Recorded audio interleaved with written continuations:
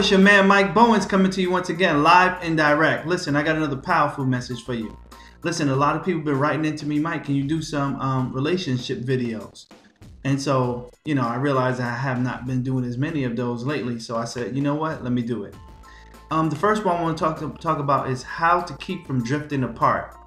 In relationships, it's easy to drift apart because you got to think of, especially if you have children, if you have a career, if you're going to school, managing your household, quality time with God, all these type of things needs its proper place and perspective. And sometimes if you're not careful, your relationship with your spouse can take a backseat to everything.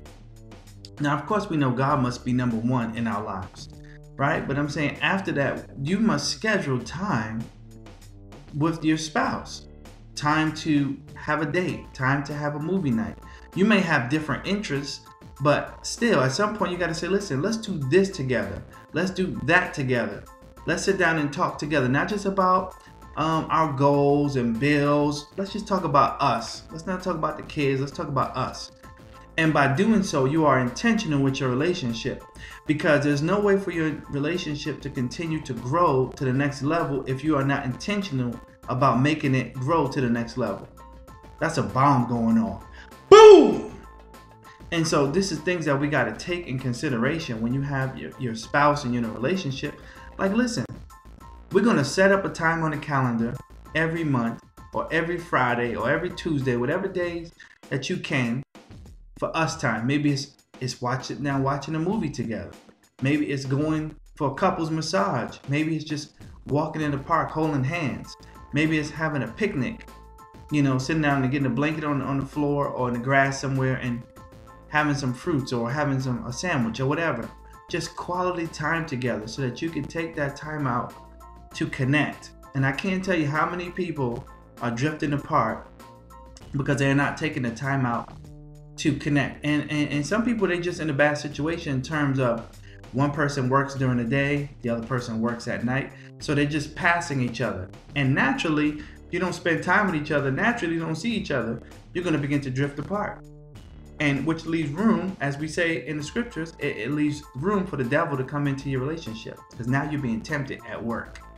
Now you're going to work and compliments your husband or he used to give you, now somebody else is giving you. Oh, your hair looks so nice today. And because you're lacking that attention, you're lacking that affection, at first you don't pay attention to it, but then you start saying, yeah, okay, thank you. It makes me feel good when he says that. Oh, I like your outfit. Oh, I like your shoes. And then you start to say, man, he's paying attention to me. And then the devil start working on your mind. My husband don't even do that for me. He don't even notice the things that I do for him. He don't notice how I put this dress on for him. He don't notice how I make my hair look like this for him. He don't notice my new perfume. It's not that he don't notice. It's because your working schedules are so opposite that he don't have the time to tell you these sweet nothings in your ear. Vice versa for a woman to a man. The man could be working and whatever, but you just had little babies. And so now he feels like I don't have any quality time with my wife. But you're like, I can't really give this time to you because I got to pour into these children. And by the time I finish pouring into these children, I'm exhausted. And so while it takes patience on both ends, I think that communication is going to be the key. And scheduling. Let's not forget the power of a schedule, because you can schedule time to do whatever you want. You schedule time to get to work on time. You schedule bills that's supposed to come out of your account. You schedule all these kind of things. So why not schedule time for love? I know that some people are going to write me, oh, that's corny, whatever. But then your relationship is probably jacked up because you're not scheduling time for love. And you can say that's corny all you want to, but it's the truth. You got to schedule in time for love. You got to be intentional about it, because if not, you'll begin to drift away. And the next thing I want to say is, don't forget the little things. Now, in a relationship, like I said, sometimes you can be with a person for a certain amount of time and people begin to take each other for granted. Not that they want to, it's just a natural progression if you're not conscious of the fact that you're doing so. Right? And so do the little things like, hey, wash the dishes when you can wash the dishes. I'm talking to the men right now. Right? Do the little things. Hey, I got laundry today. Don't you worry about that. Or hey, I'm going to clean the bathroom. Don't you worry about that. Or women, You know, run him a bubble bath or just give him a massage.